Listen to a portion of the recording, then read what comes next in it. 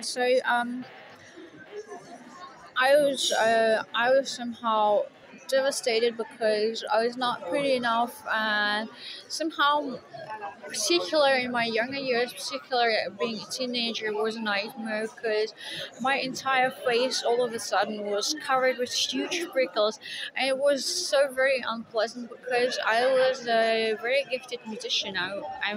I'm a good musician. I'm a talented musician, and at the same time my face was covered with prickles and it's been like really huge and red and swollen, and the biggest hobby of my young years was totally to press this prickle together because they are making like tush, and it's really fun, and it's lovely to see this this poison, a little bit of blood like jumping out of your skin. I mean, there's something fantastical in it.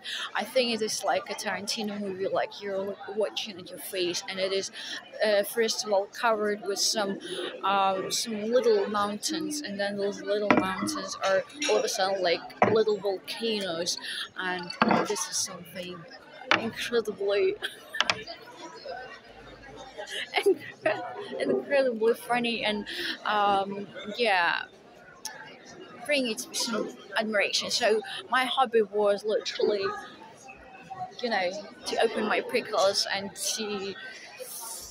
uh, to grab my face and see what's in it, how funny it looks like today. Because obviously, after you put your hands on it, it looks differently.